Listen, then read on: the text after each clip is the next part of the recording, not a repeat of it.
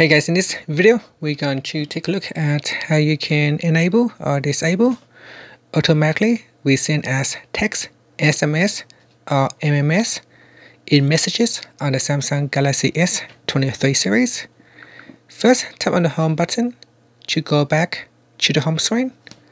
From the home screen, open up the Text Messages app.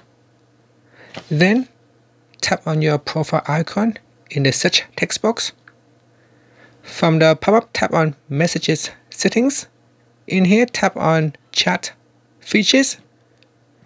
Now go down and tap on Automatically Resend as Text. Tap on the toggle button to switch it off or turn it on. When you tap on the button to turn it on, it asks you for permission. So it's automatically Resend as text. So tap on the Allow button, and that will allow you to turn on this particular feature. After, you can tap on the back key to go back to your messages list.